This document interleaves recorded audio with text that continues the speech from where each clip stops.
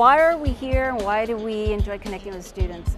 Because we have a lot to offer as far as careers. We're reaching a time where we have employees that are going to retire, and we also are starting new projects. And through those projects and retirement, we need employees with special talents.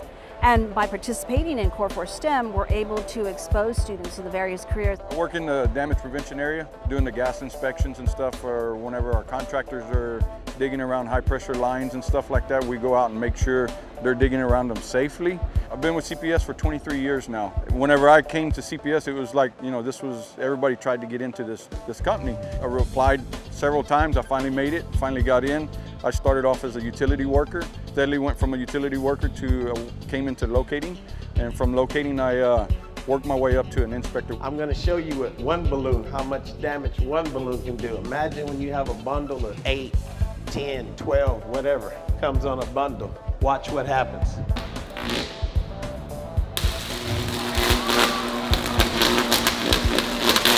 They are our future.